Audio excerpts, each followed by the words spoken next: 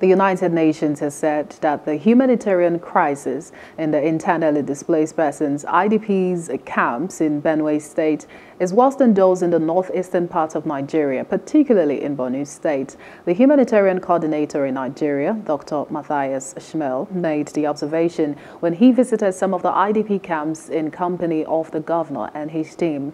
Our correspondent Francis Thier reports that Schmel urged Governor Alia to identify key issues in order to find solutions to the insecurity crisis bedeviling the state, adding that the UN is keen to work with governments who are willing to bring lasting solutions. Governor Alia, on his part, decried the extent of humanitarian crisis his administration, on assumption of office, has encountered.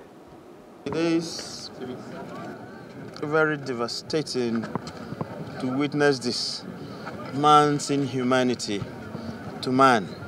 The camp we have here, by the records, we have over 14,000 members in here.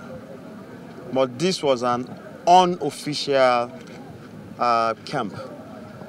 So it's better imagined the other camps that we have that are yet to be discovered with the presence of the United Nations. I understand fully well that the resources of the state could not cushion an inch of the burden from all these camps.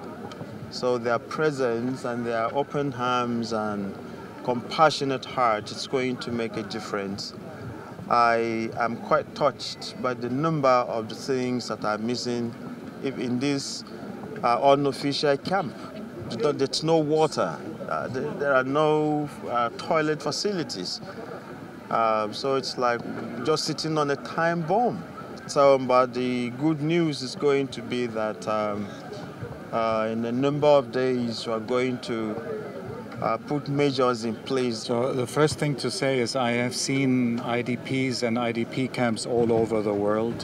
What I have seen here today is amongst the worst situations I've seen, including compared to other places in Nigeria like the Northeast. So really this can leave no one untouched to see 14,000 people, as we're told, in these kinds of miserable conditions, as the governor has already said, without access to safe water, no education.